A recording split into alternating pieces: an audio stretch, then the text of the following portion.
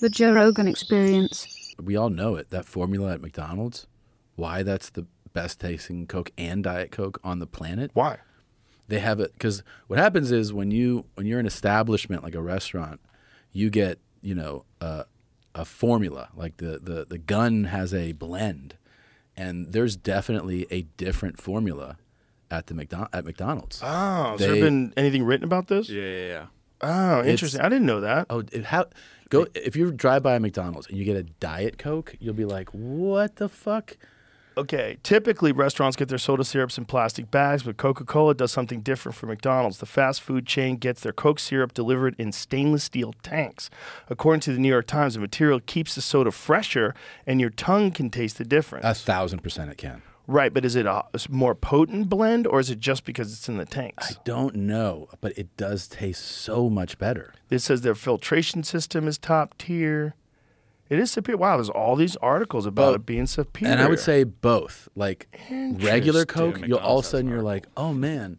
And McDonald's Diet has an Coke. article. Yeah. McDonald's does. It says, there are many reasons the Coca-Cola tastes so great at McDonald's. We simply follow the guidelines set by Coca-Cola and take steps to ensure that we serve a high-quality fountain beverage. Well, congratulations, you do that. Yes. The water and Coca-Cola syrup are pre-chilled before entering our fountain dispensers with the ratio syrup set to allow for ice to melt. Oh, so that it doesn't get watered down with the ice. So they are making it stronger. But that's smart. Doesn't this tell you something, though, that how everything is in the details? You know what I mean? Like, this is something that probably a restaurant would be like, Coca-Cola would say, you should do this. And they go, whatever. Right. You know, like, whatever. We'll just put it in the gun. And send. But I believe that McDonald's sticks to that because it is consistent. And it is so much different tasting. Even what they said about their straws. Yeah. So their straws are typically wider than the typical straw. So you have a different amount coming in. Yeah, give it to me. Right in my face hole, you fuckheads. Fuck my mouth with Coke. Yeah. Yeah, big old fat tube of it. So fucking extra good. syrupy, because what if the ice melts? Yeah. What if the ice melts? You Even don't their want ice some... is better there. They have better ice? They have better ice. They have filtered water, they said. There you go. By the way, we're not paid by McDonald's for this. No. I don't even eat that stuff. But if I did, it's filet of fishes. Filet of fish. I could eat 5 of those fuckers. Really? I love fillets of fishes. I don't even know what that is. McDonald's has this thing too where there's a temperature swing where it goes from being the best thing you can eat at that moment to like this is unedible dog food. Right. Yeah, like you're like, throw this down. I was in California a few months ago, and I had a quarter pounder. It was actually quite a while ago, 10 months ago. And I had a quarter pounder for the first time in fucking forever. Yeah. But I was starving. Yeah. And I had to eat, and I was headed to the airport. I'm like, let me just pull in this drive-thru real quick and get a quarter pounder. It's so sweet. So, yeah. Like I could taste the sugar in the quarter pounder. Their bread even is, I think, yeah, is sweet. It tasted like a pastry. Yeah. I was like, this is interesting. It was very good. Yeah. I enjoyed it. I really did. I'm a quarter pounder fan. Yeah. I don't know what they're doing, but it's fucking delicious. That's the thing I think you really notice about certain foods when you stay away from them for a while, is that when you reintroduce them, you go, oh, I didn't realize that this tastes way different. Yeah, way different. I thought it was going to taste like an In-N-Out cheeseburger. Yeah. Like a cheeseburger. Like In-N-Out is the gold standard for me. Yeah. For fast food places, you can't fuck with In-N-Out. But they have a standard. And Five Guys. They have standard. I mean, In-N-Out has high standards. Oh, yeah. But whether or not they are for your palate, you can't negate that they have high standards. Some people hate their fries. I'm like, I know. How can you hate their fries? You're seeing them chop the potatoes in the back. I just wish they did it in beef tallow because they do it in some bullshit seed oils. That's what they. Yeah, I'm sure. What does In-N-Out use oil for their fries? Everybody uses like canola oil, which is basically industrial lubricant. That stuff was invented to lube up machines. Really? Sunflower oil. Sunflower oil, same shit. Yeah. You're not supposed to get that much sunflower oil in your body at one point in time. It's not normal.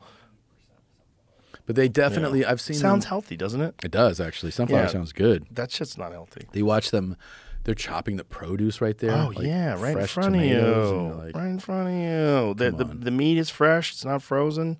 And there's you a can taste it. Nice biblical verse on the bottom of the cup. Oh, that's so sweet. It's beautiful. You know what I love? Flying Dutchmans. Yeah. Yeah, that's the secret what I menu. get. Yeah, that's what I get. The secret menu is really fascinating. They have it. I know, it's wild. Yeah, Animal style and all that jazz. yeah. Nothing's on. Not printed though. Yeah, how do you find that out? You gotta know somebody. Yeah, somebody told me about it the first time, and then I Googled it, and it's much more extensive than you. It's not like 2 or 3 things. Oh yeah, it's a shit ton. It's of a things. lot of things. Yeah, Things I've never even heard of before. Yeah, it's a lot. Yeah. Yeah, but it's fucking delicious. Mm-hmm. Yeah, I'm a fan. I'm a fan. I But also it is such a different taste though than a McDonald's burger. McDonald's burger is like, it was sweet. I'd like to know how many grams of sugar is in a quarter pounder. It's got to be.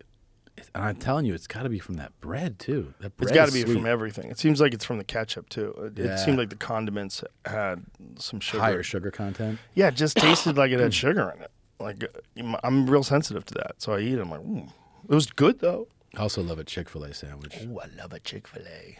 Yeah. I love your wife's joke about them. She's so funny, man. Yeah, she's great. Oh, she's so funny. 10 grams. 10 grams of sugar. 8 if it's added, though, so that might be the bread.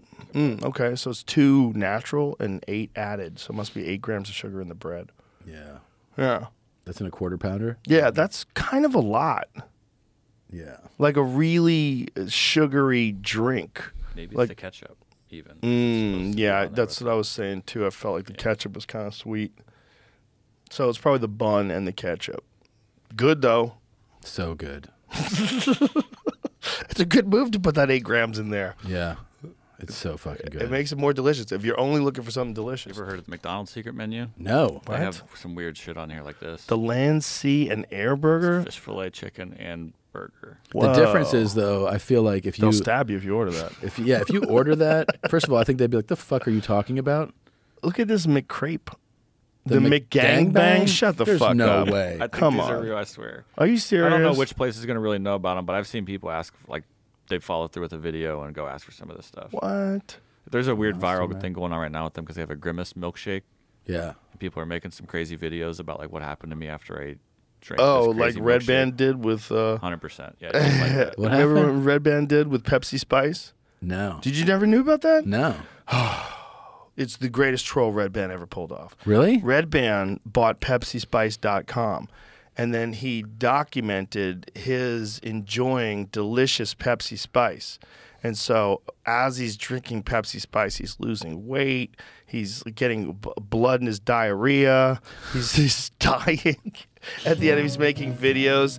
This is like young Red Band, Pepsi Spice Project promo.